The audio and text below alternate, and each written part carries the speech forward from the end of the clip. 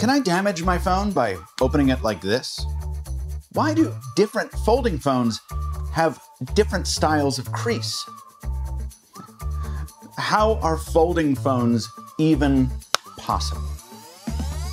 The answer to all these comes down to the same ancient magic that makes your laptops, your cabinets, even your front door work. The good old-fashioned hinge. Today on Into the Fold, I'm taking an up-close look at the not at all old-fashioned hinges inside two of the world's least creased foldables to see what they can teach us about what it takes to fold a phone.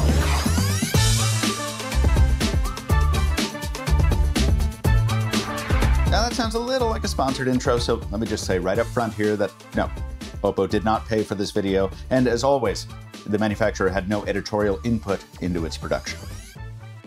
What Oppo did do was give me an hour with the people who designed its Find N2 and Find N2 Flip so I could understand just how these phones achieve what they do. And because I didn't have the courage to rip into one of my own Find N2 Flip review units, Oppo also gave me some samples of its hinges for me to go lens-on with. If you want to see them in place and in context, well, my friend Tom the Tech Chap was gracious enough to let me steal some of his teardown footage, and the link to his video is in the description below. Thanks, Tom. One of my favorite parts about getting a closer look at components is learning about all the little things that are obvious in retrospect, but which I'd never really thought about. Like the Find N2 and Find N2 Flip hinges are almost identical. Oppo just essentially chopped off a third of the N2 hinge to make the Flip one. Also, I didn't realize there's oil applied at the factory to lubricate foldable hinges. Oppo revealed that when I asked why it didn't include brushes, like Samsung does, to protect the hinges against dust. The company told me those brushes would remove that lubrication, and it also added that there's no technical need for brushes in its hinge anyway, since it's designed to resist damage from dust. Of course, only time will tell if that's true. While we're making Samsung comparisons, let's talk about the crease and the gap. Samsung's Galaxy Fold and Flip deserve a lot of credit for forcing foldables into the mainstream, but they use a U-shaped hinge that prevents their phones from closing flat and produces a big trench down the center of the screen. Oppo solves for both problems by using what's come to be known as a water drop hinge, which is a variation on a design we first saw used by Motorola on its 2019 Razr. In the simplest terms, the display gets more room to spread out when the phone is closed, folding into a teardrop shape of 2.5 to 3 millimeters in diameter. A lot more than the 1.5 millimeter radius of Samsung's U-type hinge. So even though Oppo's displays are very similar, AMOLED, ultra-thin glass, in fact, Oppo's displays are made by Samsung, there's much less stress on the screen layers and the glue that keeps them all together in a water drop hinge design.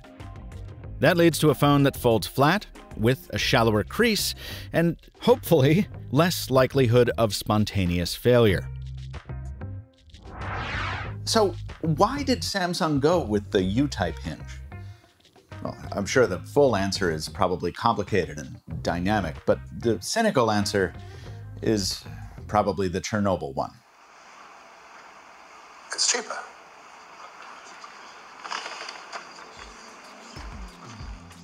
Yeah, we don't know how much the hinges cost on Galaxy phones, but it's probably safe to say that they're less than the $100 a pop Oppo says its first Find N hinge cost. Also, Samsung's hinges allow for IPX8 water resistance and the best implementation of this flex mode, the ability to pose the phone that adds a lot to the utility of a foldable. For a while, manufacturers using a water drop style hinge couldn't replicate either feature, and you only need to look as far as my Xiaomi or Honor reviews to find me complaining about their binary open or closed nature. Yay, hopeful now close. Ah! Motorola finally changed that with its Razr 2022, but it had to make its hinge much larger to do so. And its postures were much flimsier than the Galaxy Flip families. Well, Oppo kind of went for a middle ground. It kept the hinge fairly small, but the spring, cam, and friction plate all worked together to enable a range of postures, roughly equivalent to the Flip 4's. In the process, Oppo was also able to add IPX4 splash resistance, which isn't Samsung or Huawei's IPX8, but it's more than enough for most folks. Personally, I do prefer Samsung's tighter hinge, but Oppo says that with heavy users opening their phones upwards of 100 times a day, it wanted to make opening the phone easier, to remove a barrier to usage, so this was on purpose.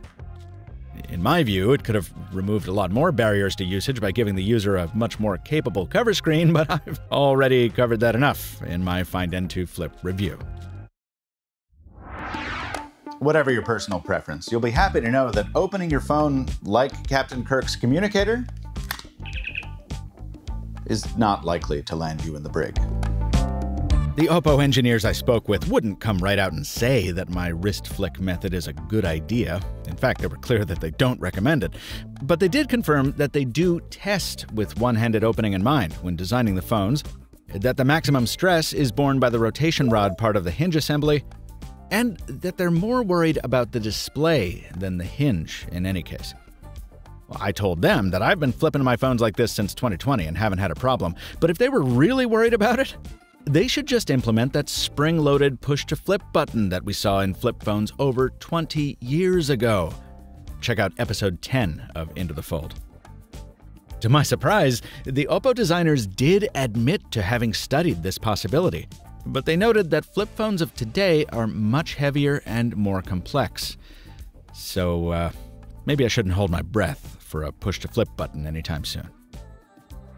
And maybe more to the point, adding that button would go against the trend, because manufacturers are on a mission to minimize. That's obvious when you drop the Find N2 hinge next to the earlier Find N example. In 1 year, the company condensed its design from 138 to 100 parts. Honor went even further recently, reducing the part count on at least a portion of its hinge to 4.